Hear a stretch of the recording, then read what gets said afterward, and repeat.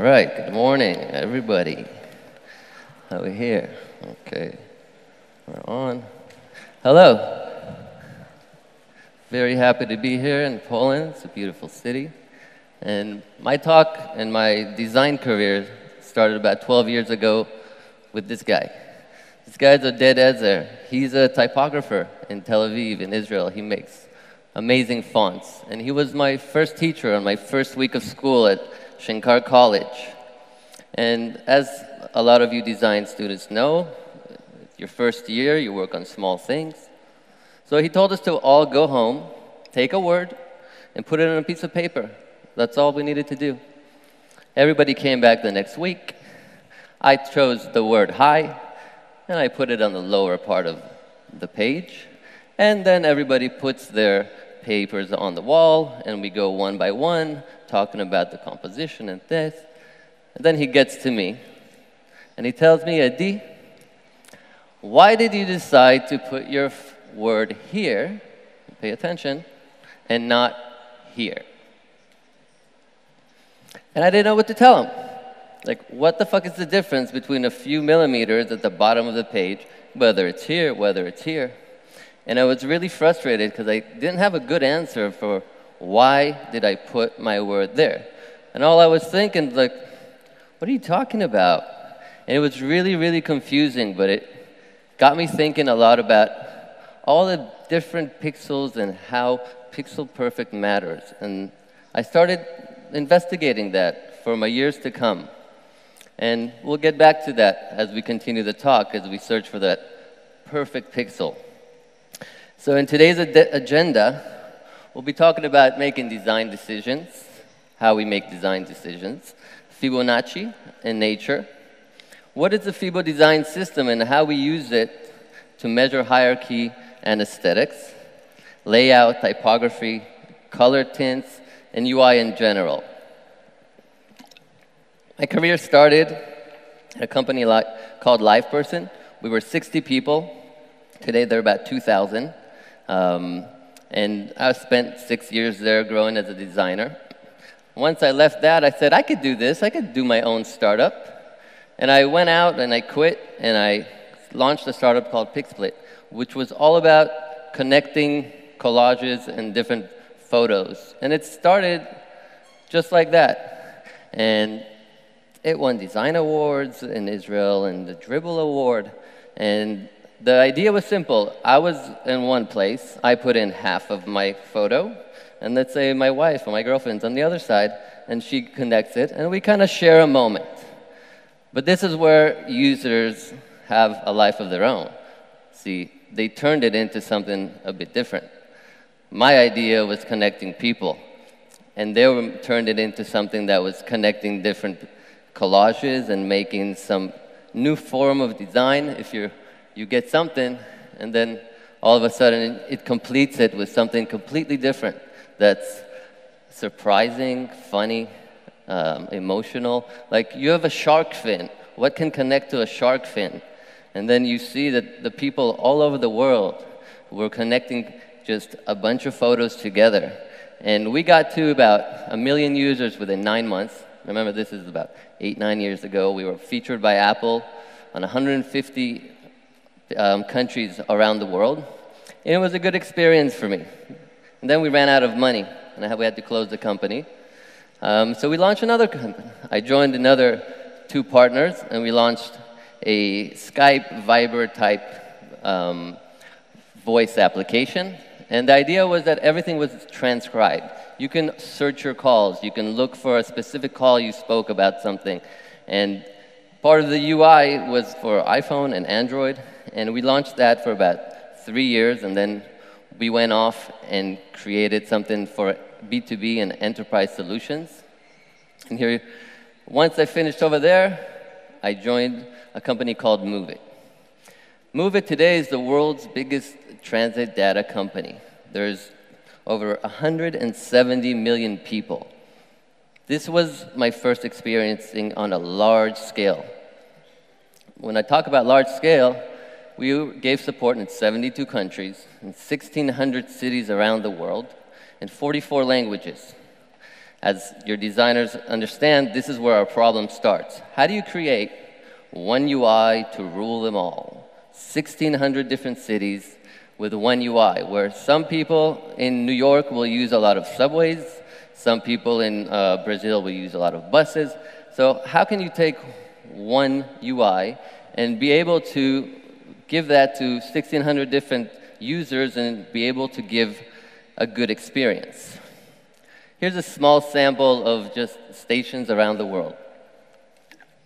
You could see that they all have their own colors, their own shapes. Some are circles, some are squares. I'm never going to know what image is going to come into my UI.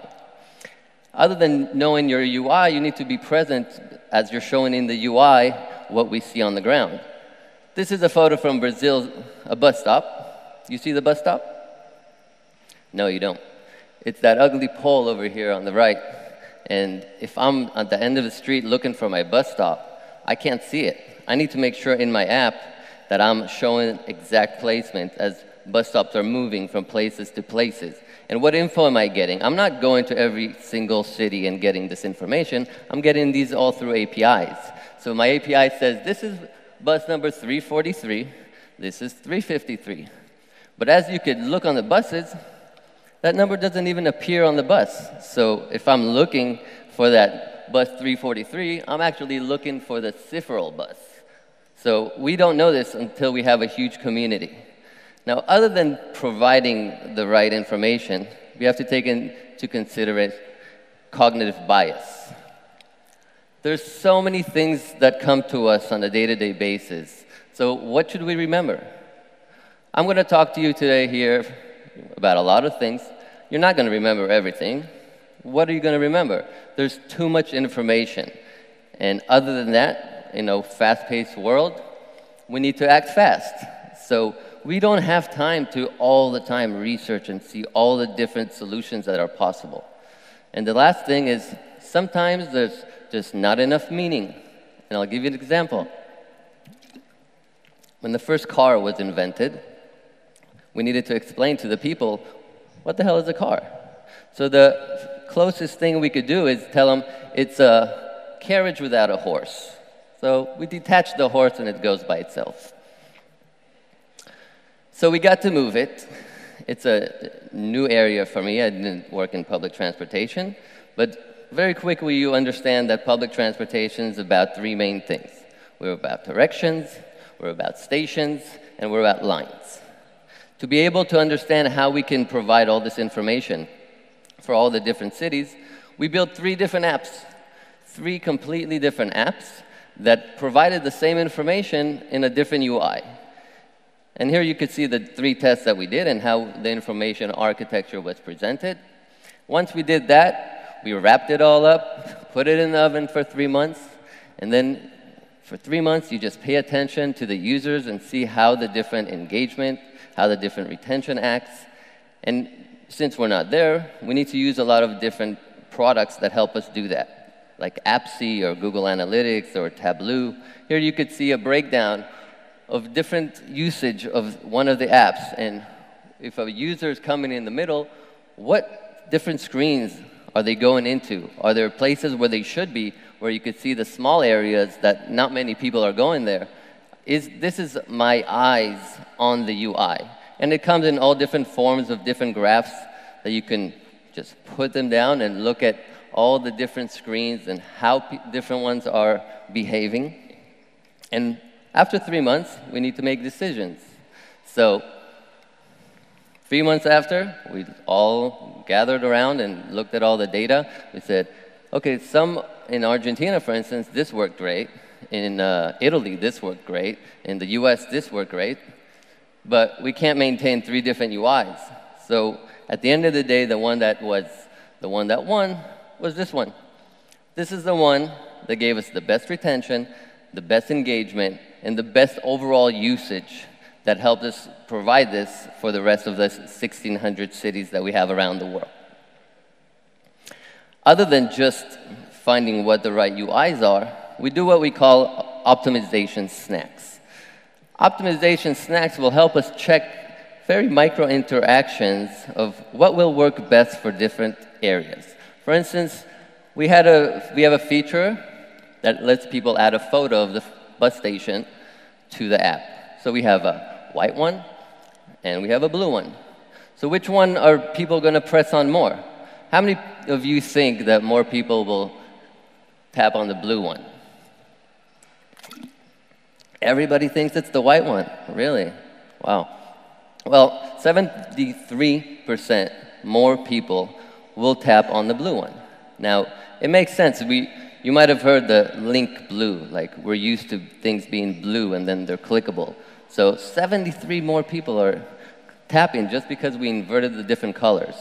Or what's better, a nice simple play button to start your directions or a big start live directions button at the bottoms? So we tested all these, and you can see that there's a big difference by putting a button that has very clear instructions of what this action is about to do. So 31% versus 22% did that. And then another thing we tested, it was not an exact test, but we used to have top navigation on our apps. We cleaned it up, and we noticed that not many people were jumping between apps. As soon as we cleaned it up, and we had it at the bottom with 3 different actions, you see a huge difference of people jumping between the different tabs. So we're working really hard to make all these information for the people, but if only 8% are going to only leave our home screen, it's going to be really tough for us to actually make a difference and provide the most useful information for this. So other than just testing like qualitative data, we always look at quantitative data. So we actually go and we have focus groups and we talk to people all over the world of how they could see this. How is the best way to perform this for their persistency? And we go on to the buses and we talk to people and we ask them different things. Here you can see Batman on the bus here talking with one of our users.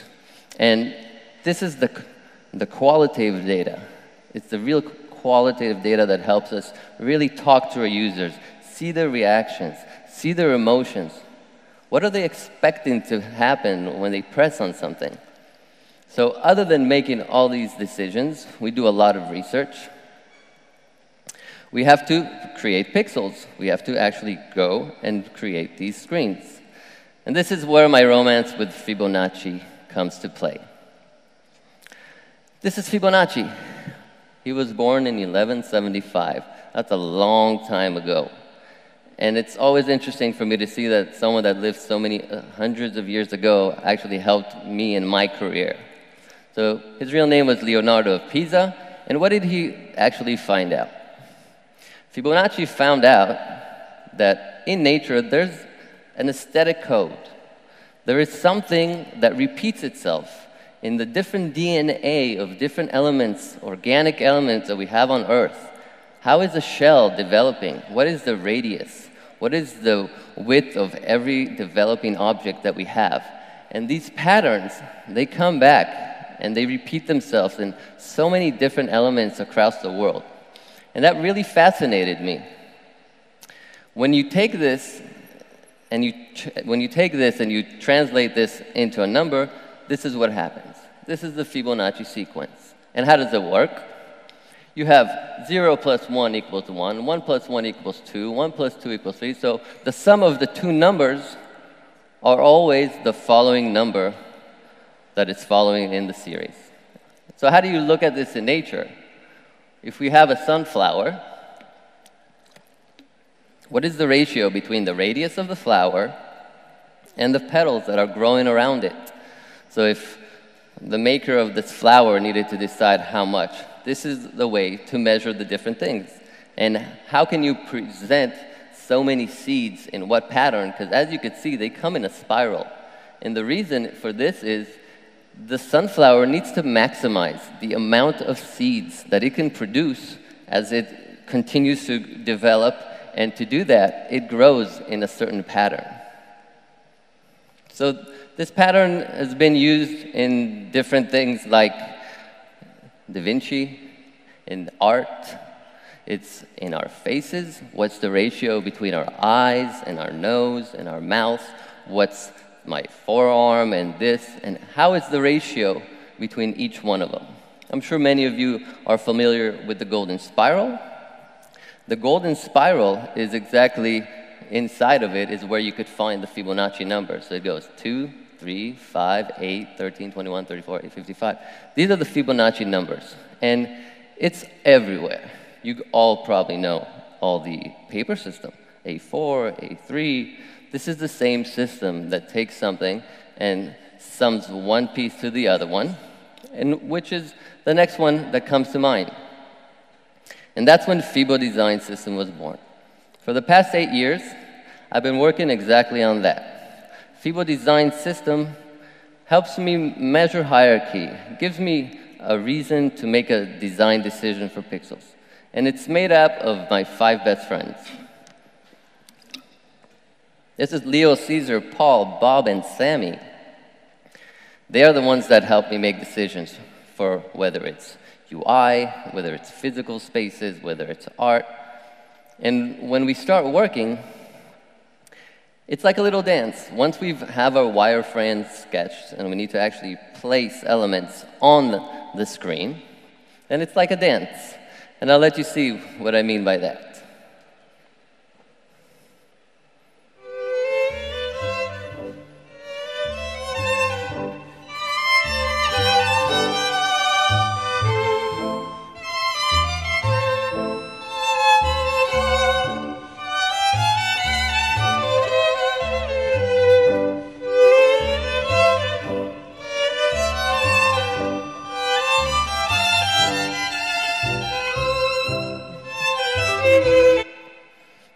And there you have it. So what did we just see? We know that we want to build this design. We know that we need to make a lot of decisions on these pixels. So for instance, we decided that we want to have a photo at the top of our app that will help us personalize the experience for different apps and also give us a place for monetization and being able to make some money. So how big is this image going to be? So Leo helps us by using the height of the screen, and it helps us understand, out of all these pieces, how much of this hierarchy will be taken up by a photo.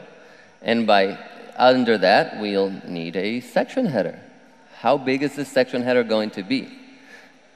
Other than that, we need to decide where our menu and our top lines are going to be. So as you can see, it's a dynamic grid. The photo actually turns into our canvas now. The photo is what we're placing elements into, so the different dynamics of the grid fits itself into our different needs. What size will our margins be? We'll take our width of our screen, and we'll use that to decide how the width of our margins are going to be.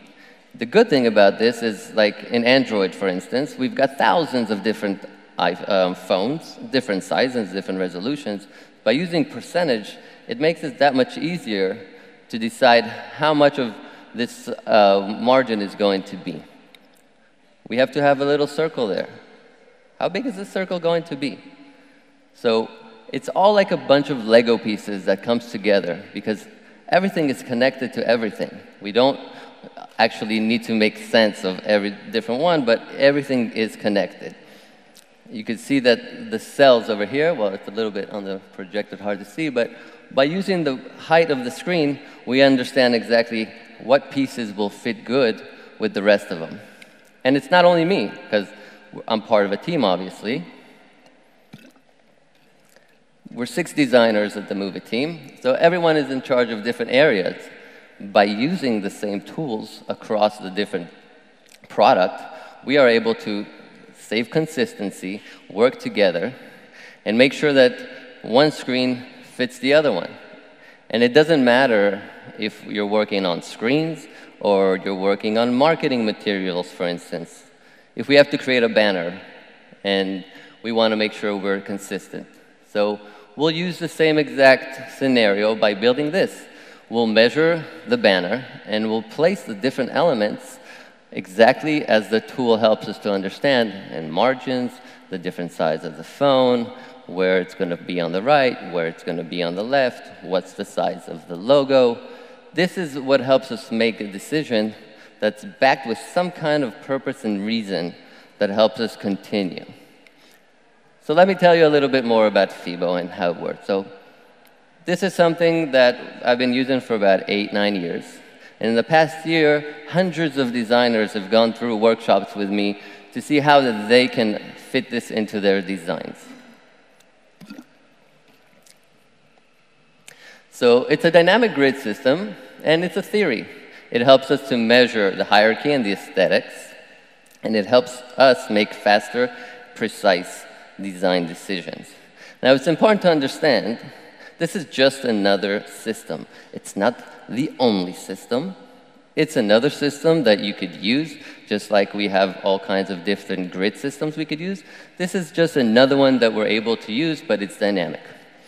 So what's the FIBO sequence? It works the same way as its two numbers are the sum of the next one up.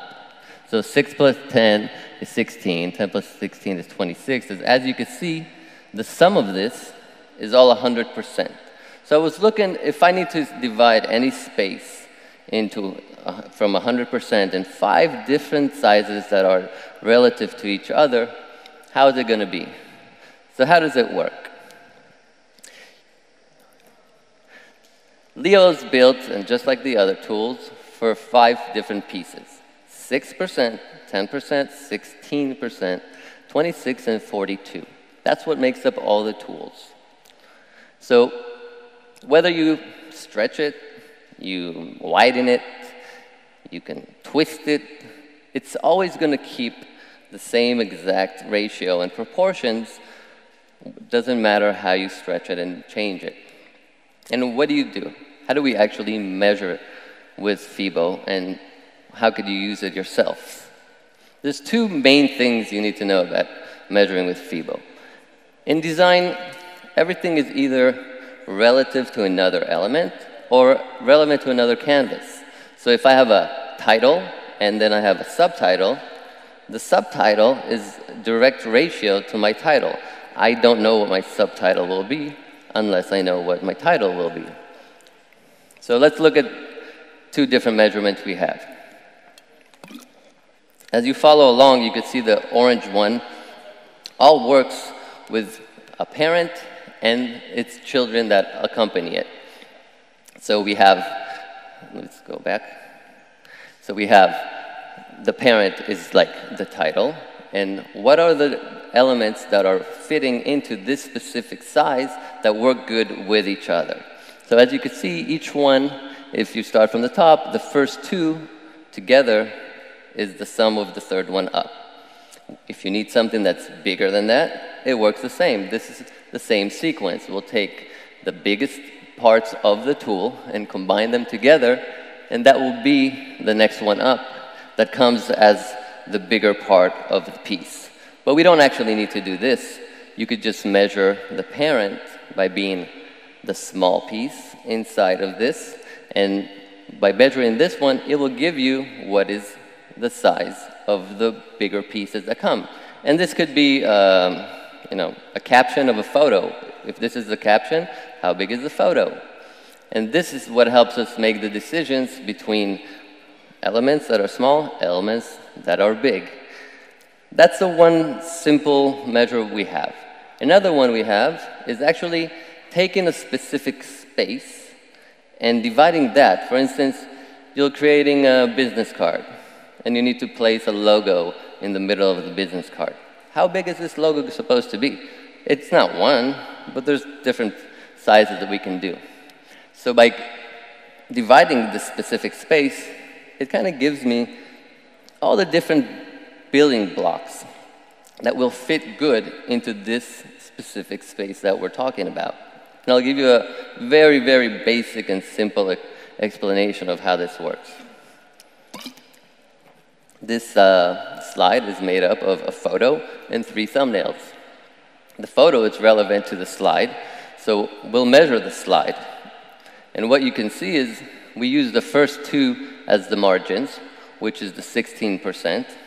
And this is how we decided the height of this specific photo. Once this photo is created, we need to decide what are the sizes of the different thumbnails around it. So we'll measure the photo. The photo is the direct relation to the thumbnails next to us. So this is the tool. We measured the actual photo. And then what we did, we used the first three to decide what is the size of this thumbnail. Now I know this is a very simple thing. You just divide it by 3. But it gets more complicated as you build bigger and screens that have a lot more elements than we have here. How does this come to play with typography, for instance? How am I going to take this and make sure that the typography works good with all the different elements that we're creating? So let's look at that. How can we take type and create good hierarchy in the different typography that we're making? So by using the different sizes, it gives us 5 different typography hierarchies that you can see work really well with each other. Each one is distinct. Each one has its purpose. It's just like it's a user experience. Each size of the typography has its purpose. So we have comments, we have the captions, paragraphs, subheader, and it doesn't matter how we stretch it, it's going to keep this in the same exact ratio. What we always need to take into consideration, though, is legibility. If the bottom one is going to be too small for us, then it's not going to be any good. So it's a little bit more complicated than that, but we have to take into consideration how we're going to do it. Let's look at this composition for a sec. Every one of these design decisions here was made with this tool as you see it over here. So you have the title is 42%, which is the biggest part. You have the subtitle is 16%. You have the dots that are 6%, and the 10% is the running text that you have. Not only the elements, because we know that space between elements is a space of its own. That as well is measured with the same exact tool. And there's endless options that you could see with it. So you could see that also the spacing, this one uses the top 3. This one uses the bottom 3 of it. And this is what, it's like a visual calculator. That's all this is. You can make all these decisions if you're really smart in math and really quick, and you can just divide everything and create it as it should be. What the tool does, it gives us just a visual calculation of the different hierarchy that we're trying to build. Another thing you can do, and what many people have done, this, again, I did not invent this. These are the Fibonacci numbers, 13, 21, 44, 63, 1 of 7. If you're a young designer and you're struggling with typography still, and you want to make sure your type has exact hierarchy between the different typography, you could just use the Fibonacci sequence.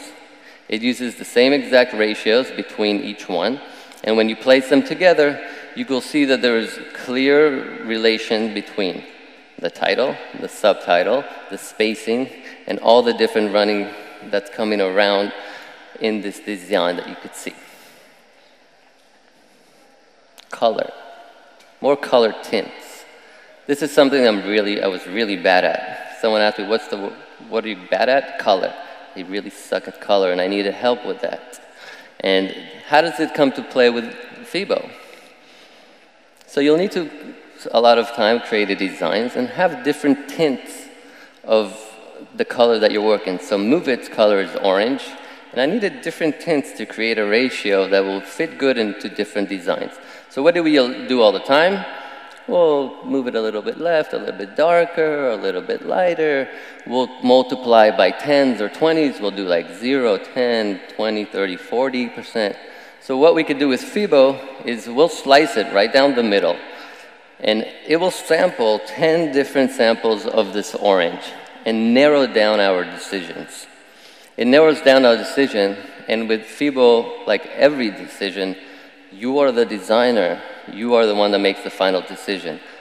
I take these 10, and to make it easier, we usually work with a palette of 5 different colors. So the 5 different colors that I choose are these, and again, it's dynamic. So depending on what color you're using, what is the different ratio and contrast that you're looking for, this is what it will help us when we actually put it down on paper. So you could see here that there's good differences and jumps between the different colors, as you can see the different percentages. And to make it simple, all this is taking orange and mixing it with white. So 100% orange, 84% orange, 68% orange, etc. And this is the same thing if we turn it into using it with black. If we want to go for a darker one, we'll just mix it with the darker blacks, and it gives us another palette that will help us create it in a very good hierarchical manner of the different color. What else can you do, again, and always, is use the Fibonacci numbers. These are the Fibonacci numbers, 21 through 89. Will give you the good jumps. And this is just like another system of using what a lot of people do, and I used to do a lot, just jumping 20, 40, 60, 80. This is another system. This is also a system. It's going to be a little bit harder on these screens to understand, but this kind of gives you a very smooth gradient that has equal parts of jumping, while the other one gives you more jumps between the different colors that you have. When you have a second on your computer, if you look at it, you'll see it a lot better, as you can compare by having the same jumps between the different colors, or using the Fibonacci sequence to use each one of the different colors. So that was Leo. Leo is used for 90% of the decisions that you'll have. But we also have things that are circular. So that's what we have Caesar for. Meet Caesar. Again, he's built from the same ratio as the rest of the tools are built. And how do you use Caesar to make decisions? For instance, we need to have a button that has an icon inside of it. So we have the button, we have the tool. We'll combine them together, and we'll need to place a star into this circle. How big is this star supposed to be? So we have a star. I'll stretch it right now to this specific height. And you can see that the ratio of the star to the circle fits really good. It fits really good, and it feels steady, and the hierarchy between the white space or orange space around it works really well. And as you could see, it has different steps. You could have made it smaller, you could have made it bigger. There's different sizes that you can play with it.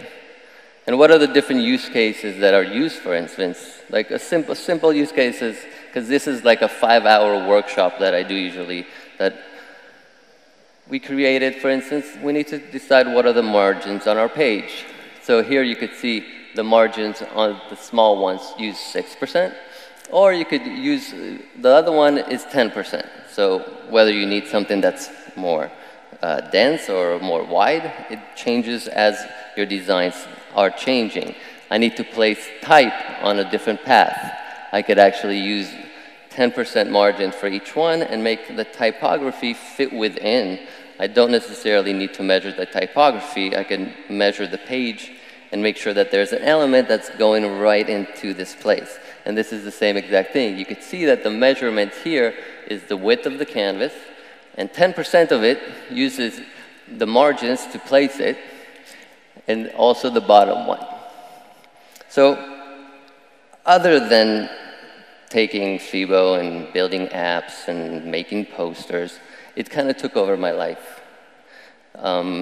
My wife asked me to put shelves at home. For instance, how am I going to place the different shelves? I could put them in a really even space in between, or I could measure the actual height of this pole and decide how I'm going to place this. I did an experiment by seeing if we measure the face of a different model, how can we create sunglasses, a line of glasses that will fit each one differently? Because we're all unique. You all have different faces. This specific example shows every decision in making these glasses was taken into account by measuring the model's face, the model's head, the spacing, what's the spacing between it, how curved are the radius of the different lenses. They all come to play. If I needed to do for illustrations, it's like Lego. You know, my friend had a daughter and he wanted to put illustrations on her wall. So we built her all kinds of different stickers that are all combined with color and the sizes. And I'm not an illustrator, And as I narrow down all these options, it helps me make decisions a lot easier than I would by just eyeballing it. Other than that, instead of taking Ritalin, I kind of sit and play with different pieces just to kind of focus myself. And you could see that using the thousands of, hundreds of different pieces, they kind of always connect with one another. And when everything connects, it's like Lego again. We're building things together. So we put it in there. The last thing I've done with it was a little bit of a form of art. If we take different clear plastic and put it together and build this little art, and we need to place this in someone's home now, how big is it going to be? So if this is my living room, I've got my wall. What I'll do is I will measure the wall and decide what's the size of the piece that's supposed to be in here that will fit in the best possible scenario. And that's how we decide what is the size of the different element on the wall. Here you could see a little prototype that we created to see how the different ratios work with one another and how the different shades of the colors are going to work with one another. And this is a line of many, many different figures that come. So as you could see, you can really measure everything. And I encourage you to actually go ahead and do that by, you can take your time, and once you finish this talk, you can actually go to FIBO.design and download them for free. They're free of charge. You can download it, you can play with them, and you can see how you can take this and fit it directly into your designs, because it's a dynamic system. You could download it and you can play with it, and soon there will be more online material on this for it. So thank you very much for listening. My name is Adi, and I hope you have a great day at the rest of this conference.